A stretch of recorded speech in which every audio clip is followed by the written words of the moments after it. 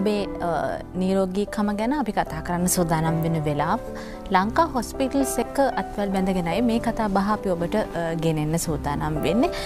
ඒ ගැන කතා කරන්න ඔබේ සුවසෙත ගැන කතා කරන්න ලලනි කපුරුගේ ජ්‍යෙෂ්ඨ හෘද රෝග පිළිබඳ විශේෂඥ වෛද්‍යතුමියට අපි එන්න කියලා ආරාධනා කළා. ඩොක්ටර් අයිබෝවන්. විශේෂයෙන් හිතවතුනි හදවතේ වේදනාව සාමාන්‍යයෙන් සමහර වෙලාවට කෙනෙක්ට ඇති නොවි තියෙන්නත් පුළුවන්. අපි නමුත් කතා කරන්නේ මේ වේදනාව ගැන. හෘද රෝගයක්ද නැද්ද? වේදනාවක් ඇති වෙන්නේ ඇයි? මේ හදවතේ ඇති වෙන වේදනාවන් ගැන මේක හෘද රෝග තත්ත්වයක්ද මේ කියන කරුණු කාරණා ගැන කතා කරන්න සූදානම් වෙන්නේ. ડોක්ටර් දැන් හදවතේ වේදනාවක් ඇති වෙන්න බලපාන හේතු මොනවද? හදවතේ වේදනාව කියන්නේ මොකක්ද?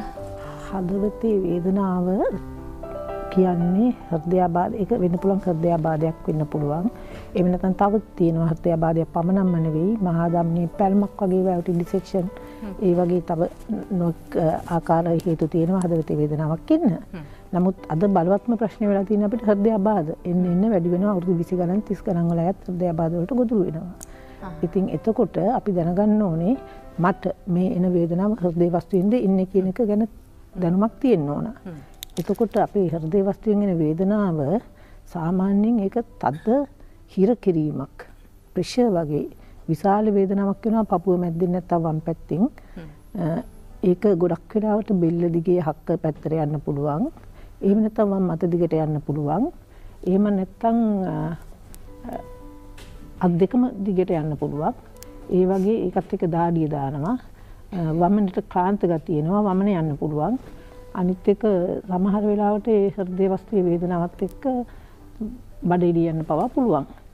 ඒ කියන්නේ වේදනාව එක්ක එහෙම තත්ත්වයක් වෙන්න පුළුවන්. ડોක්ටර් සමහර වෙලාවට වම් පැත්තට දෙනවා දකුණු පැත්තට දෙනවා උඩින් අල්ලද්දි දෙනවා පපුව හරිය. මේ එහෙම වෙන්නේ ඇයි? නෑ මේකයි. දැන් ඕක තමයි ටිපිකල් හදවතේ වේදනාව. අපේ පොත්වල තියෙන වේදනාව. ඉතින් ඕක ඇවිල්ලා විනාඩි ගානක් තිබිලා යන්න පුළුවන්. එහෙම යන වේදනාව අන්ස්ටේබල් එන්ජයිනා. ඊට පස්සේ ඒක දිගටම පැය භාගයකට වඩා තියෙනවා නම් ඒක හෘදයාබාධයක්. හෘදයාබාධයක වේදනාව අනිවාර්යයෙන්ම වයසක නැත්තම් දිය වැඩියාව නැත්තම් ඒගොල්ලන්ගේ අර ඇඟේ ප්‍රතිශක්තිකරණය හීන වෙලා නැත්තම් ඒගොල්ලන්ට මේ වේදනාව රෝගියාට දැනෙනවා යම් කිසි දෙයක් සිද්ධ වෙනවා කියලා. ඒගොල්ලෝ එනවා රෝහල් කරා. එතකොට ඒක එච්චර ගැටලුවක් නෙවෙයි. නමුත් අවාසනාවට මේ පුතේ කියන විදිහට එන්නේ 10% වගේ පොඩි ප්‍රමාණයක් හෘදයාබාධ වලින්. අනිත් අය ගොඩාක් විශාල වශයෙන් එනවා මේ කියන ලක්ෂණ නැතුව. ඔන්න ඔතකොට තමයි රෝගියාත් අමාරුවේ වැටෙන්නේ වෛද්‍යවරයාත් අමාරුවේ වැටෙන්නේ. හොයාගන්න අමාරුයි. ඒතකොට ඔබ තව ප්‍රශ්නයක් ඇහුවා මේක මේ හෘදේ වස්තුවේ නෙවෙයිද කියලා දැනගන්න තියෙනවා. දැන් යම් කිසි කෙනෙක් කියනවා නම් මේ මෙහෙම කරනකොට යනවා තප්පර ගණන් තිබිලා යනවා. කඩි කන්නා වගේ දුවනවා වගේ විදිලියක් හිටුවා වගේ. ඒව නම් ටිපිකලිම අපිට කියන්න පුළුවන් හෘද වස්තුවෙන් එන වේදනාවක් නෙවෙයි කියලා. තව කට්ටියක් කියනවා දැන් අපි කියනවා පපුව රිදෙනවා. ඇඟිල්ලෙන් පෙන්වන්න පුළුවන් ද වේදනාව තියෙන තැන. ඒගොල්ලෝ එතකොට පෙන්වනවා ඇඟිල්ලෙන්. පෙන්නපුවාම අපි එතන තද කරනකොට එළියෙන් වේදනාව වැඩි වෙනවා නම්. ඒකත් ගොඩක් වෙලාවට පෙන්වන්නේ එතන තියෙන ඇටවල ආසාදනයක් කියලා තමයි. ඒක හෘද වස්තුවේ නෙවෙයි. ඒ කියන්නේ නිකන් ඒක කාලාන්තරයක් අපි හිතමුකෝ දකුණු අතේ බෑග් එකක් එල්ලගෙන ගිහිල්ලා වැරදි ඉරියව්වක ඉඳලා ඒ වගේ දෙයක් නිසා ඇති වෙන වේදනාවක්ද ඒ? නෑ ඇටවල ආසාදන තියෙනවනේ කොස්ටොකොන්ඩයිටිස් කියලා. ඒ කට්ටියටත් තියෙනවා තද බල විදිහට කැක්කුම එනවා. නමුත් ඒක කැක්කුම මැදීමකදී විතරක් එහෙම නෙමෙයි. නෑ ආසාදන ඉන්න පුළුවන් ඇටවල ඉන්ෆ්ලමේෂන් ආසාදන. කොස්ටොකොන්ඩයිටිස් කියලා හැමතැනම ආසාදන යනවා වගේ ඔය හන්දි දනිස් සමහරු විනුබේ අමාරු ඒ වගේ ආසාදන එනවනේ. ඒ වගේ මෙතන තියෙනවා මේ ඉලයට ඇවිල්ලා මේ මැද බෝන් එකට ජොයින්ට් වෙන තැන. ඒ තැන් වලත් ආසාදන එන්න පුළුවන්. එතකොට මේ රෝගියා එතන ඇඟිල්ලෙන් පෙන්නනවා නම් මෙතනයි ඉතිදෙන්නේ කියලා ඒක එළියෙන් තද කරනකොට වැඩි වෙනවා නම් ඒක හෘද වස්තුවෙන් නෙවෙයි. අනිත් එක තමයි දැන් යම් කිසි කෙනෙක් කියනවා නම් මට හැරෙනකොට නැමෙනකොට අත කරකවනකොට වේදනාව නිදා ගන්නකොට ගොඩාක් වෙලාවට එතකොට දැන් හැරෙනකොටම හෘද වස්තුව සම්බන්ධ වෙන්නේ නැහැ. එතකොට ගොඩක් වෙලාවට සම්බන්ධ වෙන්නේ අපේ මාංශ පේශි. වම් පැත්තේ උනාට. ඉතින් ඒ පොසිෂන් ඉරියව් සමග වෙනස් වෙන එකක් තියෙනවා නම් ඒත් හදවතේ නෙවෙයි කියලා තමයි වැඩි බර දාන්නේ. ડોක්ටර් දැන් අර හෘදයාබාධයක් කියන තැනට එන්නේ නැතු සමහර අය කියනවා මට පපුවේ කැක්කුමක් තියෙනවා අවුරුදු 8ක් තියෙනවා අවුරුදු 10ක් තියෙනවා මම මේ දන්න ටික කාලයක් ඉඳලා මට මේ වේදනාව තියෙනවා. එහෙම තියෙනවද හෘදයාබාධයක් ඇති වෙන තැනට එන්න කලින් පපුවේ වේදනාව කාලාන්තරයක්? කාලාන්තරයක් කියන්නේ මම හෘද වස්තුවේ දැන් මම හිතන්නේ මේ අහගෙන ඉන්න හැමෝම දන්නව ඇති. ස්ටේබල් එන්ජයිනා කියලා තත්ත්වයක් තියෙනවා. ඒ කියන්නේ ඒගොල්ලන්ගේ කොලෙස්ටරෝල් ස්තරය ටික ටික තමයි බැඳින්නේ. එතකොට හෘද ඉස්සෙල්ලා මේගොල්ලන්ගේ රෝග ලක්ෂණ ඇවිල්ලා කියන්නේ කන්දන් නගිනකොට එනවා එක්ක හතියක් වෙන්න පුළුවන් වේදනාවක් වෙන්න පුළුවන් බෙල්ලේ අමාරුව පපුවෙම වෙන්න ඕනේ හදවත හක්ක දෙපැත්තේ රිදෙන ගතිය පිටේ උරහිසේ මැද ඉස්සෙල්ලා කියන්නේ අපි කන්දන් නගිනකොට නැත්තම් හයියෙන් යනකොට එනවා ඊට පස්සේ ටික ටික කාලයත් එක්ක එයා කියනවා මට දැන් ඇවිදින්න පුළුවන් දුර ප්‍රමාණය අඩුයි දැන් චුට්ටක් යනකොටත් එනවා ඊට පස්සේ නිකන් ඉන්නකොටත් එනවා ඊට පස්සේ හෘදයාබාධයකට යන්න බැරි කමක් නැහැ. ඒක තමයි හදවතේ. එහෙම නැතු දිගටම පැය ගණන් දවස් ගණන් එක දිගටම තියෙන කට්ටිය අවුරුදු ගණන් යන්න බෑ හાર્ට් එකේ. ඒක හાર્ට් එකේ වෙන්න බෑ අවුරුදු ගණන් එක දිගට තියෙනවා නම් මේගොල්ලෝ එහෙම නෙවෙයි හදවතේ ස්පන්දනය වැඩි වෙනකොට වැඩි වෙනවා පේන එක අඩු වෙනකොට ඒ කියන්නේ නැවතුනම හරියනවා. ඒකෙන් හුස්ම ගන්න අපහසුතාව තියෙනවද?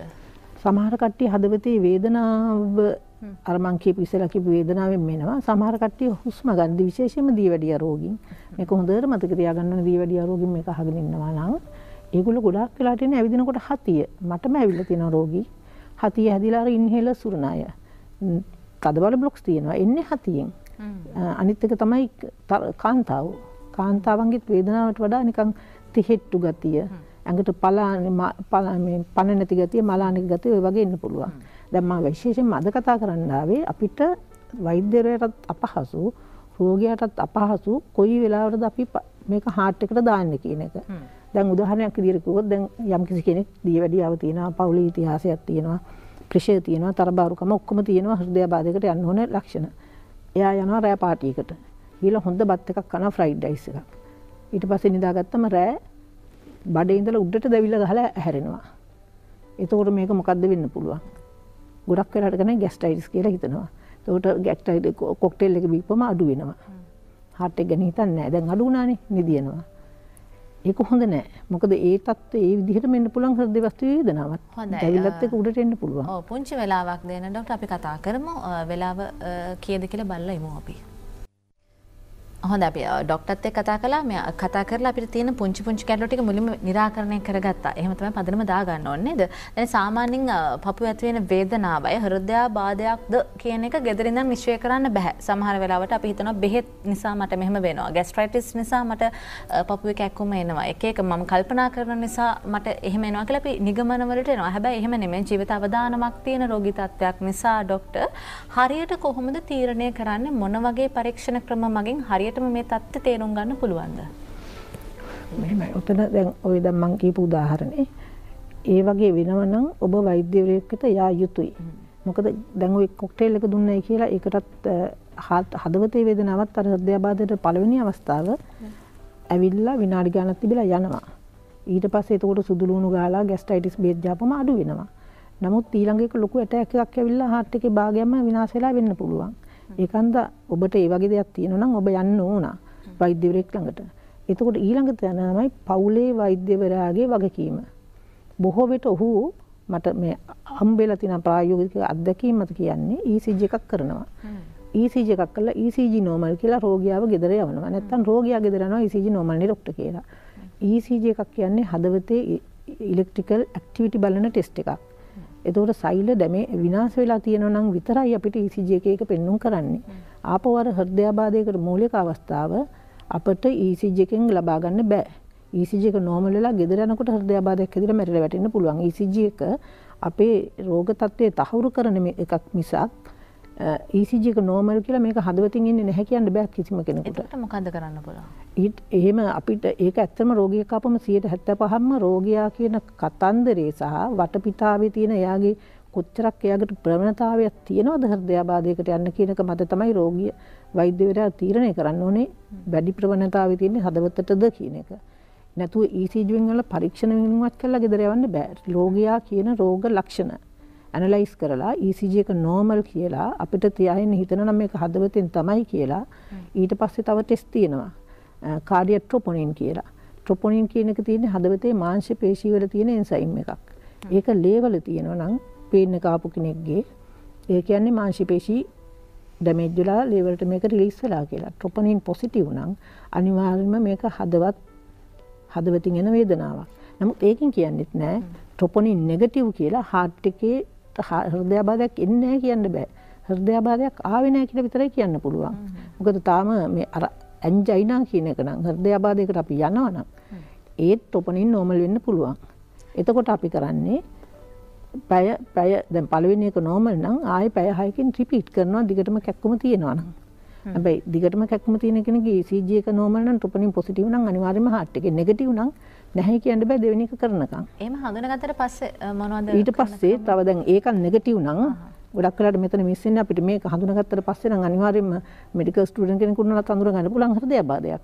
මේ මම කතා කරන්නේ හෘදයාබාධ මිස් වෙන වෙලාවල්. ට්‍රොපොනින් නෙගටිව් නම් ඒත් අපිට කියන්න ඔබට තහවුරු කරන්න බෑ මේක හෘදයාබාධයක් නෙවෙයි කියලා. ඊට පස්සේ තියෙනවා එකෝ කාඩියෝග්‍රෑම්. එකෝ කාඩියෝග්‍රෑම් එකේ මොකද මිනිස්සු එකෝ එක කරලා බැහැලා යනවා ડોක්ටර් මගේ ඔක්කොම හાર્ට් එක හරිනේ දැන්. මට හાર્ට් ඇටැක් හැදෙන්නේ නැහනේ. නෑ එහෙම කියන්න බෑ. එකෝ කාඩියම් එක කරලා දොර ළඟට යනකොට හෘදයාබාධයක් හැදුනොත් ඒක ඇබ්නෝමල් වෙන්න පුළුවන්. එකෝ එකේ කියන්නේ ඒ වෙලෙට මම පරීක්ෂණ සිද්ධ කරන වෙලෙට හදවත කොහොමද වැඩ කරන්නේ? හදවතට තුවාල වෙලාද? ඒ තප්පරේ කියන මිසක් එතනින් ඉස්සරහට එකෝ කාඩියෝග්‍රෑම් එකේ කිසි දෙයක් කියන්නේ නැහැ. ඒ සාමාන්‍ය නම් ඊට පස්සේ මොකද කරන්න ඕනේ? ඒකයි මම කිව්වේ. ඒත් අපි තියෙනවා නම් අවදාමක් තියෙනවා කියලා ඔහු ඇතුල් කළ යුතුයි. පැය 48ක්වත් අඩුම ගණනේ ඔහුව ඔබ්සර්වේෂන් තිය යුතුයි. දැන් දිගටම කැක්කුම තියෙන නම් ECG ඇබ්නෝමල් නම් ECG නෝමල් නම් අපි කාලාන්තර ඇතුළත ECG කර බැලිය යුතුයි. කැක්කුම තියෙනකොට ECG කෙනෙක් හිතෙන්න පුළුවන් ડોක්ටර් ඉතින් පරීක්ෂණ කළාට වැඩක් නැහැ නේ කියලා. දැන් කෙනෙක්ට අනිවාර්යෙන්ම හිතෙන්න පුළුවන්. මොකද දැන් සාමාන්‍ය නැහැ කියලා හිතනවා නම් ප්‍රශ්නයක් නැහැ කියලා හිතනවා නම් අපි එතන ප්‍රශ්න නැහැ කියලා හිතනවා නම් පරීක්ෂණයට පස්සේ ඉතින් හොඳයිනේ හොඳ දෙයක් විදිහට දකින්න. නමුත් එහෙත් අවදානමක් තියෙනවා කියලාද ડોක්ටර් කියන්නේ? කියනවා. මොකද සමහරවිට ગેස්ට්‍රයිටිස් වෙන්නත් පුළුවන්. ගෑස්ට්‍රයිටිස් වල දැන් අපි මම මේක දිගටම කියන්නේ රෝගීන් අපි කියද්දින් ගෙවල් වල යනවා. ඊට පස්සේ යාට ගෑස්ට්‍රයිටිස් නම් ඉතින් එයා කියයි දොස්තර සල්ලි ගන්න ඇතුල් කරන්න ගියා කියලා. නමුත් ඊට පස්සේ හෘදයාබාධයක් හැදුනොත් ඊළඟට එනවා ලොකු ඩැමේජ් එකක් එක්ක. එතකොට අර ඇන්ජයිනා කියන තත්ත්වය ඇවිල්ලා ඊට පස්සේ මේක දිගටම කැක්කුම තියෙනවා නම් මේක අපහසුවක් නෑ අපිට හොයාගන්න. එතකොට දිගටම කැක්කුම තියෙනවා නම් හදවතේ නම් ECG වෙනස් වීම වෙනවා. ට්‍රොපොනින් පොසිටිව් වෙනවා ඒකෝ කාඩියෝග්‍රෑම් එකේ කැක්කුම තියෙද්දි ඒකෝ එක කරපුවම අපිට අහු වෙනවා මේක වැඩ කරන්නේ නැහැ. මේ කතා කරන්නේ හෘදයාබාධයකට යන්නේ ඉස්සෙල්ලා අවස්ථාව. හරි. ඒ කියන්නේ දැන් අනිත් රෝගී තත්ත්ව වේදනාව වගේ නෙමෙයි හෘදය වස්තුවක ඇති වෙන වේදනාවත් එක්ක හෘදයාබාධයක් ඇති වෙනොත් ජීවිත අවදානම වැඩි නිසා ඔබ ඒ ගැන සැලකිලිමත් වෙන්න ඕනේ. ඉතින් ලංකා හොස්පිටල්ස් එක්ක එකතු වෙලා ඔබට මේ ගැන තව දැනගන්න පුළුවන්.